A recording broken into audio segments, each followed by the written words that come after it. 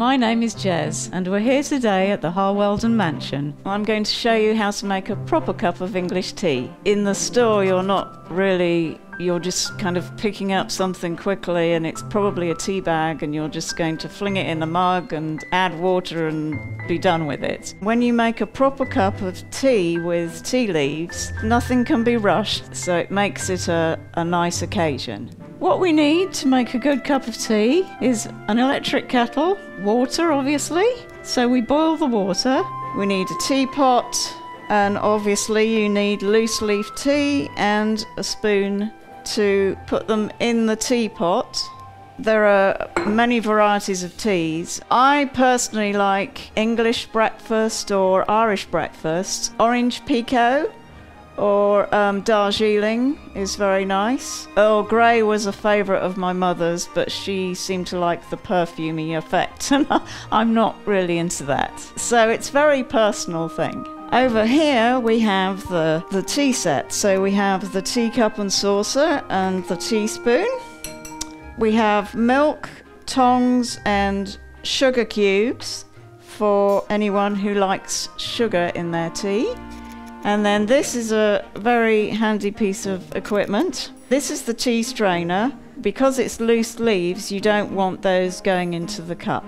Alright, so what I'm going to do now is just pour a little bit of water into the pot. And we just swish this around the pot so that you warm the pot nicely. That feels good. And you tip that water out. Then, I'm going to assume that there are two people. We have one of these spoons per person, and then we're going to have one for the pot. And then we pour on the boiling water. Depending on the size of the pot, I've got it about halfway, I think, at the moment. And then you will just wait for about 3 minutes for it to steep. Just make sure that you've only boiled it once, and once it's boiled, you act quickly to put tea leaves into the teapot and then with the water on top.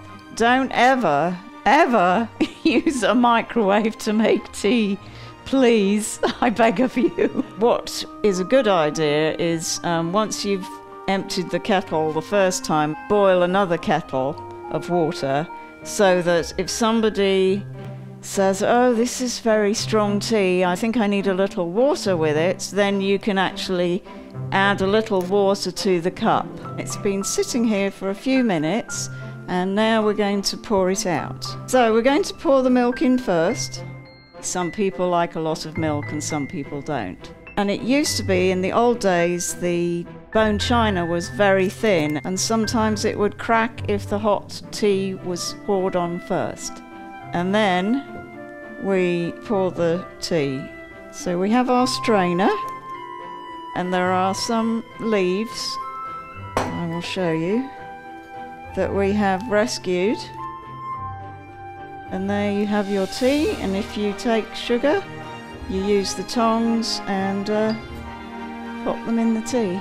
Now I am going to taste the tea and see how we did.